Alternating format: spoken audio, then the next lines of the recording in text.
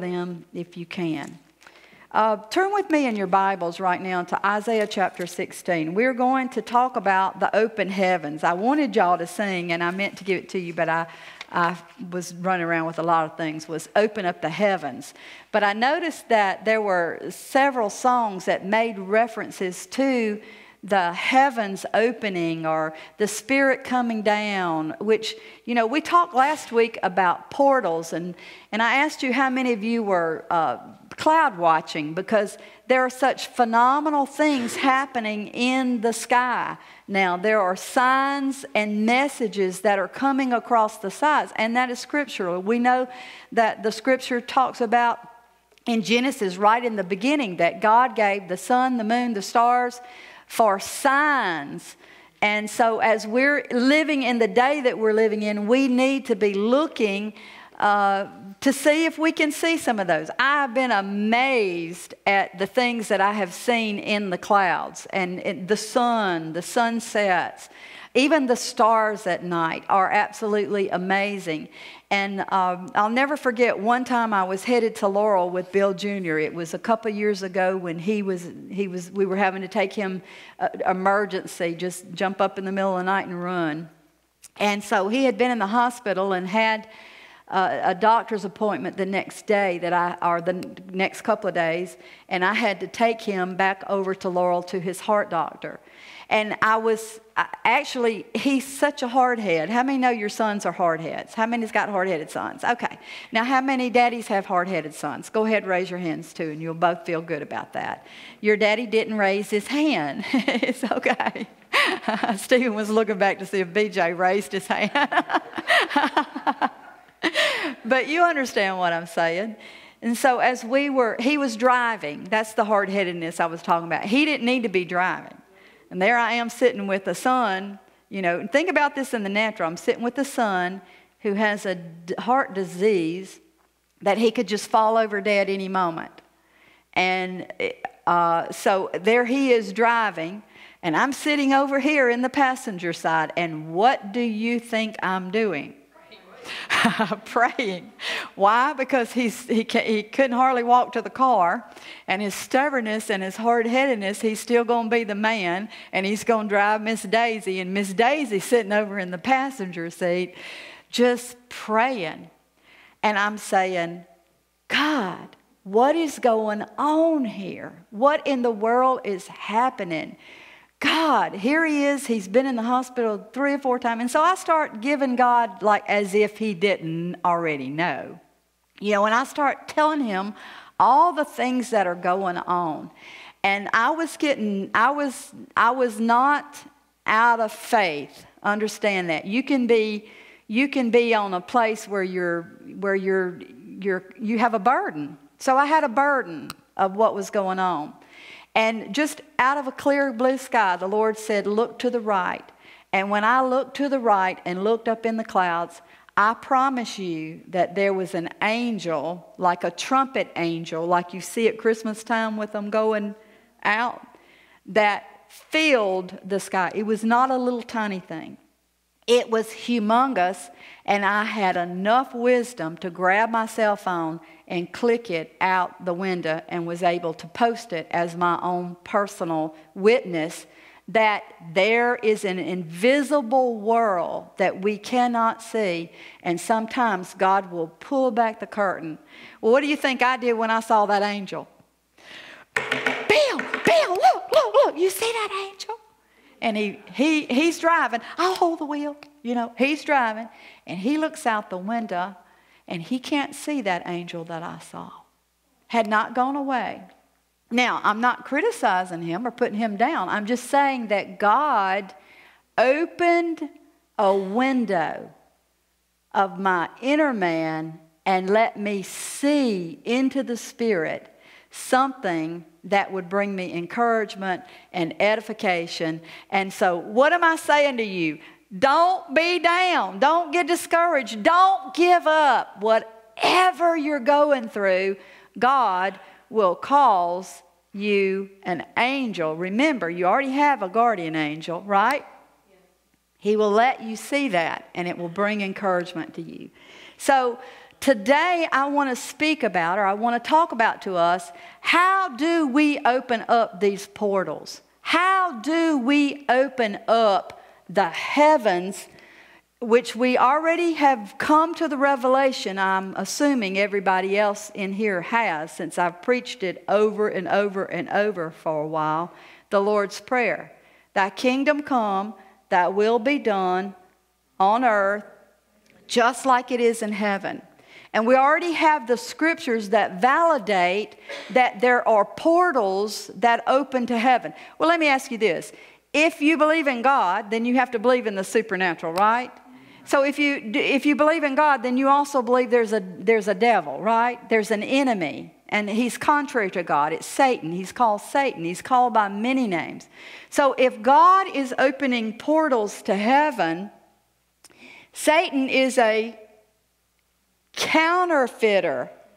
So if God is opening portals to heaven, then what kind of portals do you think he's opening? All right, now I'm giving you something to think about. I know this may feel a little heavy, but it's not, because we need to get spirit-wise. See, we're worldwide. We can look at a person and we can snap them up in the world in a minute and pretty much judge and discern what's going on. But we can't discern a lot of times things that are going on right around us because we are not discerning with our spiritual eyes.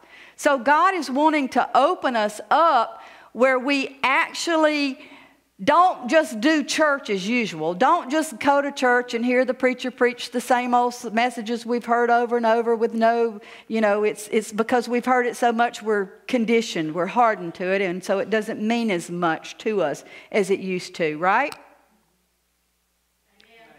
Right? And so we go to church with a different expectation, but when we still get the same revelation that we've heard all our life, it doesn't affect us like it was. So today, hopefully, we're going to get some new revelation, and we're going to get some understanding in Isaiah today, because I want to talk to you about some ways that we can literally open up the heavens. Now, I've probably used some of these scriptures recently before, so don't be upset if you have to read them again. But let's go to Isaiah chapter 64 and verses 1 and 2, because we see God doing something. 64 verses 1 and 2. And he makes an absolute statement about portals being open. All right? So you may be looking at me like, oh, she is really going off the deep end. Yes, I have. And I hope I keep going off into the deep end. Amen? Because I'm just tired of church as usual. So let's look at it. 3 ways. We're going to talk about 3 ways, and one of them is so phenomenally important, it will literally transition your life today. And we'll give you an opportunity to walk that out. Amen? 64 verses 1 and 2. Oh, that you would rend the heavens, that you would come down, that the mountains might shake at your presence, as fire burns brushwood, as fire causes water to boil, to make your name known to your adversaries, that the nations may tremble at your presence. Last week I talked about how this month in New York City, USA, that there is a group of people who have constructed the Ark of Baal. That is a temple to the god Baal, which was a god that the pagans worshipped in that day. We see similarities of what that god stood for. There's a lot of free sex. There's a lot of sex before marriage. There's a lot of just all sorts of things in Baal. Child molestation, abortion, sacrifices. Thank y'all for helping me. That's so awesome to have somebody do that. And so now we know that in this 2016, that in New York City, they are getting ready to construct, or they've already constructed, actually they're placing it on a site in New York City now, this archway, which is like a portal, remember, of destruction, and we've already seen the results of it in our country. Not only that, they're not only doing it in New York City, they're also doing it in another London, which was London, and then they're doing it in 1,000 other places across the country. Could be foreign nations, but also more in America as well. So it behooves us this morning. It is important for us, for every man, woman, boy, and girl who loves Jesus, who loves God, and who wants to move forward to learn how to advance the kingdom of God. Because so far, it looks like the kingdom of God has been stepping back out of the way so all of these things could come forth. Because there is a rendering. So here we are. They are praying that God would tear the heavens open. That word render means to tear open. God, would you tear open the heavens and would you come down? Because they're crying out to God in an open heaven. Well, whether you know it or not, during one of the feasts of the Jewish people, there is a certain feast where they believe that they have what they call an open heaven for a certain period of time, and that they can ask specific requests and things to God during that time, and it's during that time that God will come down and meet with them and fellowship with them. So it was not unusual for the prophet here, Isaiah, to ask God to tear the heavens open, to begin to come down. He was saying, God, we need you now. And I'm telling you, there is a cry that should be going out of the hearts of God's people instead of just coming to church. We need to begin to beseech God. That's why honor has to be in the house of the Lord. Because when we come here together, we're not coming here to play games. We're not coming here to feel good. We're coming here with a divine mandate, a purpose of God, and that is to bring heaven into this earth now. And if they can set Satan up, look at our schools. The 10 Commandments are being taken, were taken several years ago. Here they are, taking down all of the symbols and signs that refer to only one God, Jesus the Son, and yet now they're allowing them to put up this atrocity, this contempt to our God in the face of every person that lives and breathes in this earth. So see, we're living in days that are so serious and that are so, we should be so mindful of. Do we want you to live up and grow up and have a great time in life? Yes. There's no better joy and fun than being in God and being able to explore and enjoy all of the blessings that He's placed in the earth. So we have to then begin to do what God did. So what is the way that we get to an open heaven? It's by consistent, preserving. Okay, help me. Preserving. That's what I'm trying to say. Perseverance. Perseverance. Don't y'all love me? Go ahead and laugh. Come on, let's laugh. Y'all didn't laugh, but you got big smiles on your face. It is okay to laugh. Okay? So we've got to be persevering. We have got to be serious. We have got to recognize the fact that evil is all around us and it's trying to overwhelm us. It's trying to destroy our children. It's trying to destroy our families. It's trying to destroy our marriages. It's trying to destroy everything that is a blessing from God. Satan wants to destroy it in your life. And if you let him, then you're the one that's going to be responsible for allowing him to do that.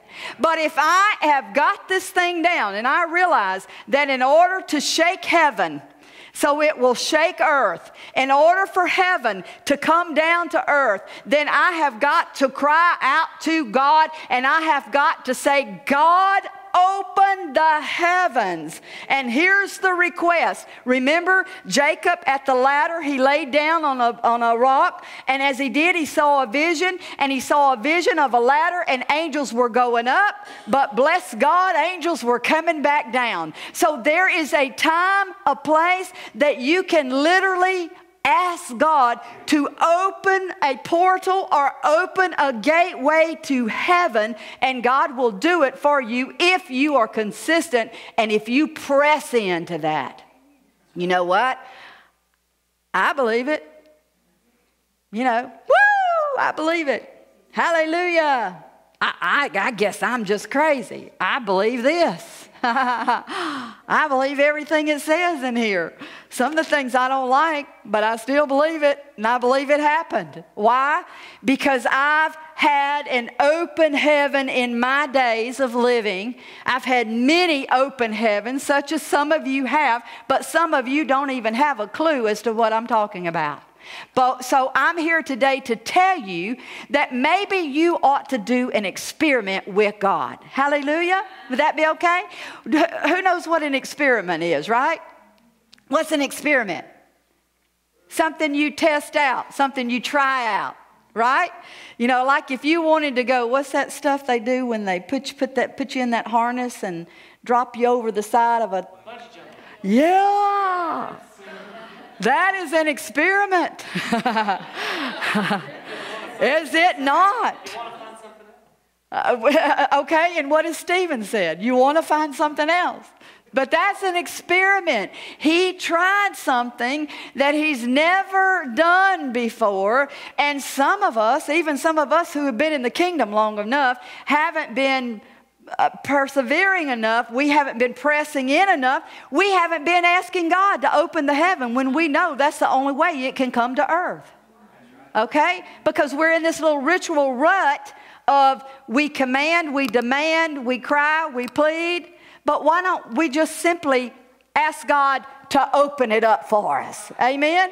So you can see how then when we look into the clouds, then when we do things like that, we can see that God works. So here's your experiment, you know, this week.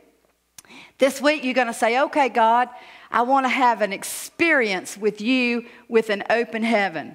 And I want you to look at something that's going on in your life right now. All right? And I want, whether it's a need, whether it's finances, whether it's relationships, whether it's a job, whatever it is, here's what I want you to do as an experiment, okay?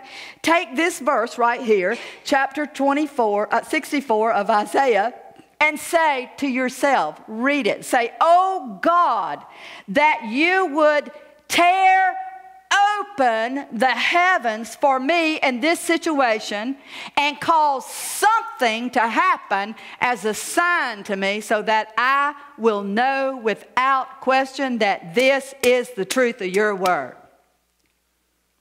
Oh my, y'all are really in bad shape. Okay, so do you see what I'm doing? I'm not just preaching to you.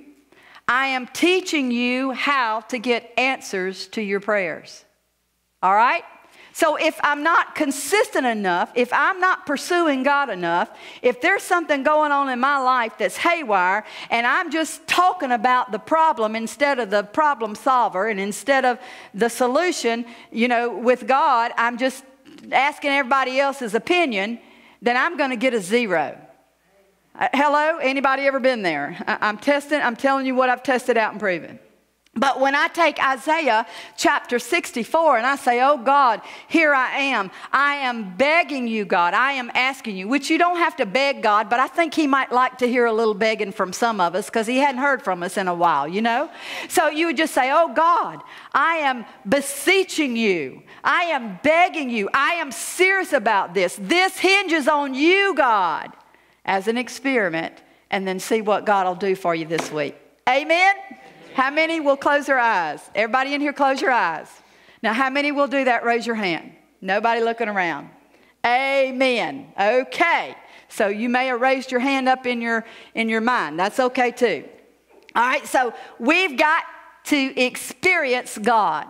This is a new way, and it may not be new to some, but it's a new way of talking about it, okay? So, you know, here's what happened on the mountain. You know, Moses wanted to see the face of God. Do you think there was an open heaven there? I believe heaven came down. Hallelujah. Because the smoke, the mountain covered with smoke, and the presence of God Almighty, because Moses said to God, God, I want to see your face. Hello? And when Moses got serious with God, God showed up. And that's what's going to happen to you. Prove him. Test him, and you will find him faithful. Number 2, turn with me to Acts chapter 10. Now, you need to write these scriptures down, because some of you right now think, I'm not doing that, but I guarantee you, you are going to do it before the week is out, because you're going to be so desperate, you won't have a choice. And you'll say, well, I've tried everything. Maybe I can try this. An experiment. Just call it an experiment. You know, that's how witchcraft became so prevalent. Is because they experiment in the supernatural. They meditate and they draw their mind onto one focus. And now in witchcraft, you realize they can astral project. I used to do a lot of reading about all this stuff. They can project. They can be in one place and be in your house with you sleeping at night, and bring in curses and cause things to happen. I know you may not believe that, but you better. Because the dark side has got more information about the supernatural than God's people, because we come in and see it, and we want somebody to give us something that makes us feel good, and then we go out and we're all right. Am I preaching too hard this morning? Okay, hallelujah. Glory. All right, number 2, Acts chapter 10. You know the story. This is the story of a man named Cornelius. And we're going to read about Peter, but verses 1 through 8 is that God begins to speak to this man named Cornelius. He was a devout man. He feared God. And one day, it says the 9th hour of the day, the Jewish day, he saw clearly in a vision an angel of God that came in and said to him, Cornelius. Now, how would you feel if you were just, meditating or just being quiet one day, and this vision and this voice speaks to you, and you shake yourself loose, and you're like, huh? Well, who was that? But it doesn't say he did that. It said that he was in a state of prayer, denoting that he had a consistent time that he prayed. That's what it sounds like to me. And so he said, it says when Cornelius observed him, because see, I think Cornelius was probably doing what I did. He was looking around and saying, who spoke? But it says when he observed him, he was afraid. And he said, what is it, Lord? And he said, your prayers and your alms have what? Come up. Are you listening to this? All right. They've come up for a memorial before God. So here's what you're supposed to do, Cornelius. You're going to send men to the city of Joppa, and you're going to go to a man named whose name was Simon. He's Simon Peter, and you're going to ask him to come. And so verse 9, the next day they went on their journey, and they drew near the city. Peter went up on the housetop to pray. Now, he didn't know anything about Cornelius. It was about the 6th hour. And then he became very hungry, and he wanted to eat. But while they made ready, he fell into a trance. And he saw what? Heaven opened. And an object like a great sheet bound at the 4 corners descending to him and let down to the earth. In it were all kinds of 4-footed animals of the earth, wild beasts, creeping things, and birds of the air. And a voice came to him that says, rise, Peter, kill and eat. Well, remember, he was in this trance, and he said, not me, Lord, for I've never eaten anything common or unclean. Remember that Jews had a law, a dietary law that they had to abide by. And so in this vision, all these animals were not clean. They were unclean animals. And a voice spoke to him again the 2nd time, and he said to Peter, he said, what God has cleansed, you must not call common. And so that was done 3 times, and the object was taken up to heaven again. See, we see the heavens opening, and we know that he was praying. So if we will prevail in prayer and prevail in whatever our need is, God will answer it. Now, sometimes we ask foolishly, okay? And sometimes we don't ask the right thing. So we need to make sure that when we're going to God in prayer for our need, that we're allowing God or his Spirit to speak to us in the right way that we need to pray. Peter was hungry for God, wasn't he? How many's hungry for God anymore? You can't hardly fill a church up anymore. You can have revival, and you can't even get the to come anymore. I'm just telling it like it is. I know I'm not hitting on you. I was there. I did the same thing. I'm just telling you. It's where we are today. There is a general disregard for the things of God to the point that we have become so hardened that we can no longer feel, and therefore we really don't have the hope and the faith that we need to see God move in our behalf. So Peter was hungry for God. You've got to be hungry. What does that mean? Well, I'm just going to pray, Holy Spirit, create a hunger right now over this congregation. A hunger that they go to bed, they're miserable until they begin to cry out to you, God. And when they wake up in the morning, Lord, if they don't acknowledge you and they don't honor you in the morning, then Lord, let the Holy Spirit just keep working on them until they just turn to you, God, from hunger. Amen. And then number 3, as he was praying, we know that the heaven opened and gave him this vision. How many would like to have a few visions and dreams, that are spiritual in content, that really show you a direction? Do you think he got a direction for that? Yes, because once he received that, then Peter was given instructions by the Spirit that when a knock was fixing to come on his door, and a man was going to stay there, and he was to go with that man. And when he did, he went to Cornelius' house, who Cornelius thought he was saved. I guess he was praying, but it says that his whole household was saved. So see, God gives us detailed, specific instructions. Now, I need to comment just a minute there, because I want to tell you I've experienced this. I've done this as an experience, okay?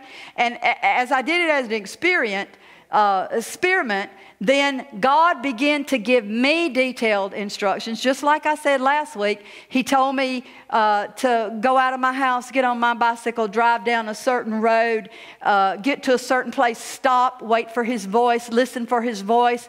And then when he told me to go to the next place and the next place and the next place, and when I got through doing what God did and got seated where God wanted me to sit, then God revealed everything I needed to know. And that is a fact. Okay? That is a fact. Proven and tested. He's the same yesterday, today, and forever. So we've got to be hungry for God in our pursuit of Him, in our diligence. And then Luke 3:21. All right? Matthew, Mark, Luke. If you have a Bible, if you don't, you can just pull it up on your phone, which is real easy and fast. But I still like the printed word.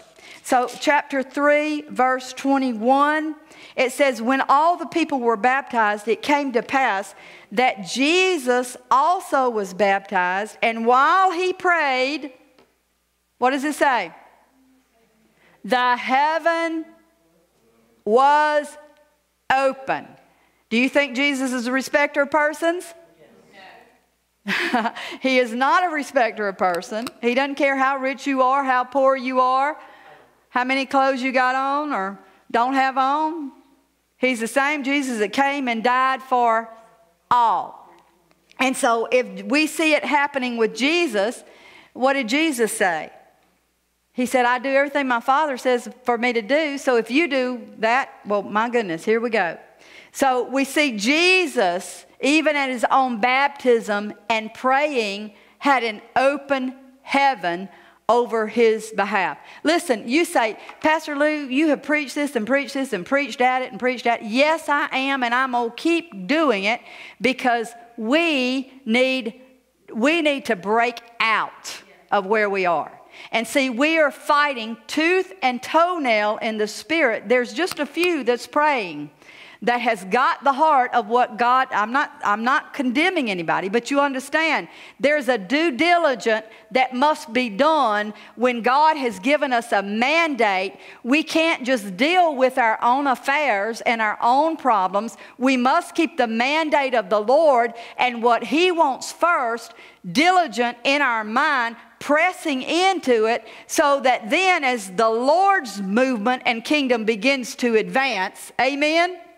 As it begins to advance, then everything in your family life will line up when you line this up with that. Amen. Now, it don't mean everything will be perfect. And it don't mean sometimes that you may not go 3 or 4 or 5 months. But I can remember some prayer requests and some people who were serious about things that pressed into those things, and they began to do the due diligence. What is the due diligence? Being consistent, being faithful, and keeping this line of communication open so that as the angels go up from your prayers and begin to come back down, it causes everybody and everything around you to get into proper alignment, and you are advancing the kingdom at that point. Amen? We are advancing the kingdom here. I know we look like see empty pews or empty seats, but I'm telling you there's going to be a day this building will be used for something else, for kids or youth, because God has a purpose in this church. Amen. And I believe that. And I just have to keep pressing and pushing. All right, number 2, in Deuteronomy 28. I know I've got 10 minutes for y'all who watch the clock. So I'm watching it. I'll do my best, and I'm not pointing to anybody, please. And when I look at you, don't feel like I'm preaching directly to you, because I am. Okay, I'm sorry. I'm trying to look at all of you, but I may look at one person, and she may say, oh, she's telling me I'm not doing so-and-so. But that's not it. There's no condemnation here. Please understand, this is instructions from the book, from the Lord. So do not take it personal. That's one issue that's in the earth today that we need to learn how to adjust. Because everybody is offended because they take too many things personally. Deuteronomy 28. I'm not reading it all. I'm just going to read verse 1 and 2. Ready? Now it shall come to pass, if you diligently obey the voice of the Lord your God, to observe carefully all of his commandments, which I command you today, that the Lord your God will set you high above all the nations of the earth. And all these blessings shall come upon you and overtake you because you obey the voice of the Lord. Now, so number 2 way to open a heaven is to do due diligence in your obedience. Because see, some of us have not been doing our obedience. Some of us have heard God speak to us to pick up a phone and call a certain person, or to write a check for a certain thing, or to go to a certain place and just wait for it to manifest whatever he's spoken to you. And we have ignored those and said, oh, that's just me. I want to tell you that when you are born again by the Spirit of God, anything that is good and right, 9 times out of 10, is the voice of the Lord. And when you reject the voice of the Lord, then you become hardened to hearing his voice properly. And that's when the enemy can come in and get you to do something that looks good, but the whole motivation behind it is evil. And so you have to be smart enough, and you are, because God made us all that way, and you have to be willing to obey his voice when he speaks to you. When you first get saved, you are so sensitive to God. Everything you hear, you think that it's God's voice. And a lot of it is, but there is some of it that is not. Because when it's not, you will see a lot of chaos and confusion attach itself with it. And God is not the author of confusion in your heart. So when I think I hear God's voice and I move to obey, and then sometimes we say all hell breaks out, right? But who do we blame that on? Who do we blame that on? The devil. It is not always the devil. Sometimes we do not hear the voice of God properly, but if we will recognize that as not the voice of the Lord, and say, oh God, I must have made was that a mistake? And so he puts peace there. When you ask that question, all of a sudden you get peace, and you're like, okay, well that was a mistake. He put peace in me, all right? And so then I'm beginning to train myself to hear what God is saying to me. He'll start off like simple things like, youth wasn't in church Wednesday night. Give them a call. Pick up the phone and say, hey, we missed you Wednesday night. You're part of our team. And when you're not here, we miss you. That's the voice of the Lord. That's a good thing to do, isn't it, right? So we can discern between good and evil if we have properly trained our voice. Blessings in Deuteronomy, Jesus said, if you diligently, that means if you will fully obey. That doesn't mean sometimes I can't obey His voice and sometimes I don't have to obey His voice. Sometimes this will be God and sometimes this will be me. Well, it works like that in the beginning, but pretty soon you have practiced enough moving on the experiments that you're hearing in your head, and you're beginning to fine-tune that. And you're beginning to see which ones were not necessarily God and which ones were God. And so you begin to tune your senses in to hear more diligently. Now, what else happens when we begin to do something fully? When I do something fully, it means what? I am all in, right? When I do something fully, I'm all in. Well, sometimes we get out, right? Right? Sometimes we get tired. Sometimes we get battle-worn. Sometimes we just don't want to do it anymore. It's too much work. I'm telling you, remember, open heaven, this will work for you. I promise you. So if I'm going to fully engage in something, Cindy's over the youth. Cindy can be half-hearted. She can, let somebody else deal with everything and her just carry the title if she wants to.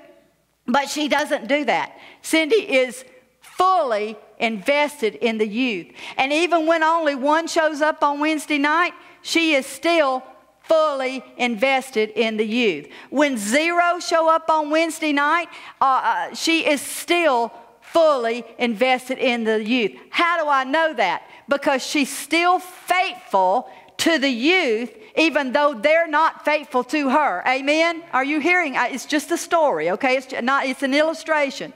And so then when they all get there, hallelujah, they've made it to the house. She's got them all in there. And then they start doing things that they get there and they decide they just don't want to have a lesson tonight. We just want to talk a little bit and hang out.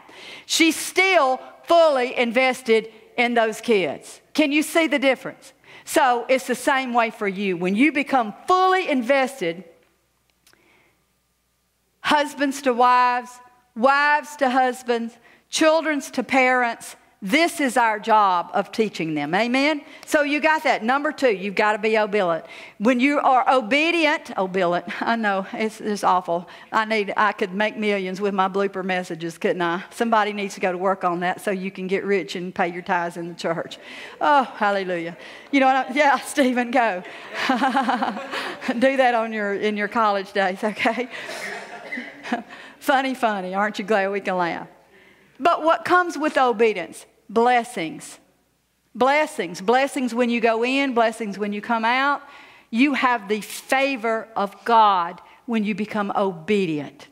When God speaks to me and says, write a check for $1,000, and you say, Lord, I don't have $1,000. He says, I own the cattle on 1,000 hills. He said, sow it and I'll return it. Amen?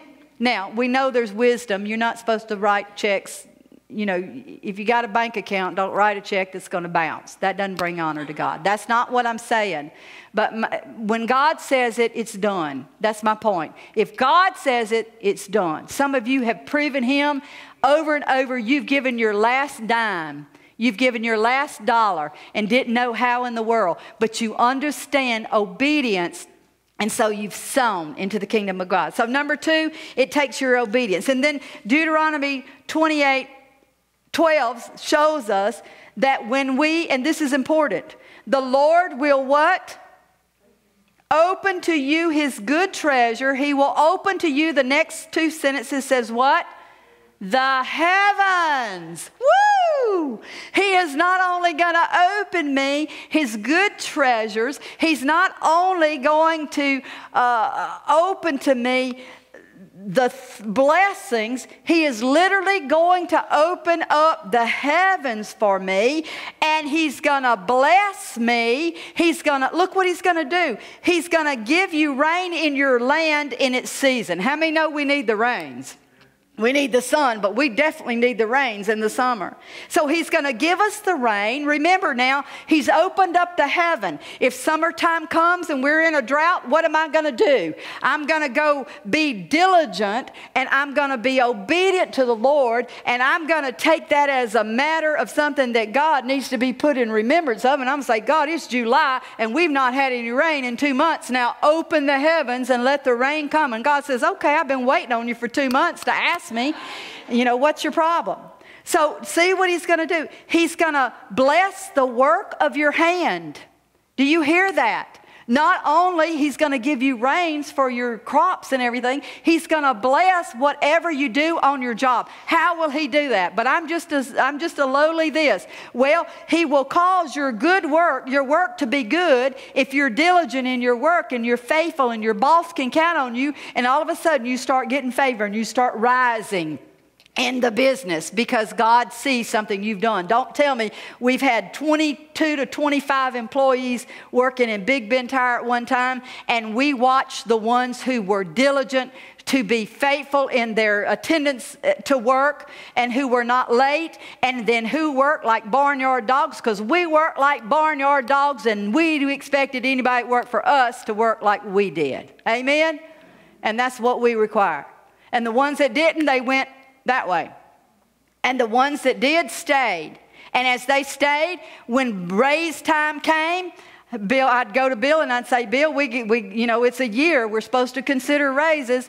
And he'd say, yeah, well, let's look at that. And we would look at the employee and we would see something in them and we would say, yes, let's bless them. And so every year we would give them an increase, a blessing, and then we would elevate them in promotions to be managers, to be salesmen, to be retread plant managers. We did a lot of things as we saw what that person did. So it's important for God to bless you, for you not to be lazy and sorry, all right? Okay, just the way it is. The Word says if you don't work, you don't eat. Amen? And that don't mean living on the government, all right? And I realize there's some people who do need government assist, but there is a whole lot that do not need government assist. And I'm talking about USA Rise. Okay, I'm getting on the bandwagon now. All right, so we've got to be diligently obedient. Now I've got 3 minutes. Last one. This is the one that will knock your socks off because it's the one that most people don't do. In Acts chapter 10, verses 1 through 6, and you don't have to go there if you don't want to, but in Acts chapter 10, 1 through 6, you can read that all later. We see the same story we had with Cornelius. Again, we talked about it earlier. And the point I want to make there is that verse 4. Verse 4, going back to it, says, what is it, Lord? And he said to him, your prayers and your alms are your gifts to the poor have come up as what? A memorial offering before God. So Cornelius's prayers and his giving came up to God as a memorial to God. And then we see what God began to do. God blessed him and benefited him by bringing Peter to his household. That was just phenomenal the way that worked. Now flip backwards to Malachi, the last book before we get to Matthew. And in Malachi, you all know this one. Preachers preach it when they want to get more income into the church. They preach on the tithe. Amen? Good thing to preach on, because people today don't understand, most people, that they're even supposed to give a portion of their money back into the kingdom of God. So Malachi chapter 3 and verse 6 through 10 says to bring the whole tithe. One translation says bring all the tithes into the storehouse. Where is the storehouse? Right here. It's where you go to church. It's where you minister to. He didn't say send it off in TV land to Timbuktu where they got millions of dollars coming in. Hello? You know, he didn't offer, if you'll send me $1,000, I'll pray for you and you won't smoke anymore. Hello? He didn't say bring your tithes to the one that says, I I have this little bottle of holy water. If you'll send me $3,000 or $500, I'll send you a bottle of this free holy water. Hello? How dumb are we? That is not free, duh. Okay? Anyway, so moving right along, he said, bring the whole tithe into the storehouse. There may be what? Where? Food in my house. Test me in this, says the Lord Almighty, and see if I will not throw open the floodgates of heaven and pour out so much blessing that you will not have room enough for it. So what does God want to do? God wants to open the portals of heaven if you will do three things. If you will diligently pursue Him with your whole heart. If you will obey Him in the little things that He tells you to do. And then if you will give gifts and bring your tithes to the storehouse. Amen? You know what? Next week we're going to have an offering for $5,000, $10,000. How about that? You know why? Because the people we have in this room right now should be enough money in this room to do everything that we need to do in this church. You say, oh, but I don't have an income. Don't tell me that. There's always a way God brings money to us. Amen? So what do we need? We need open heavens and open skies. We need a direct communication because our lives are in messes most of the time. And if we will align ourselves and obey Him and give what He wants us to, we are going to see God open portals all over this county and the nation. Amen? Okay, did you get something? You better have. You better take notes. I'll ask you next week. Remember, your experiment for this week is to do what? Who knows? Ask God to show you something about your situation that is not a bad thing, but it could be something that He's revealing to you. Something He may be revealing. He may reveal a root cause of something. But I promise you that if we get in alignment with Him, that you can test Him this week and He will prove Himself faithful to you. Amen? All minds clear? All right, Brother BJ, will you pray us out this morning? Father, we thank you for your word, Father. Yes, Lord. That your word lives in us when we receive it into our hearts, Lord, that we can share it with our community, with our brothers, with our neighbors, Father God. Let us do our duty this week, Father, and spread your word. Yes, Lord.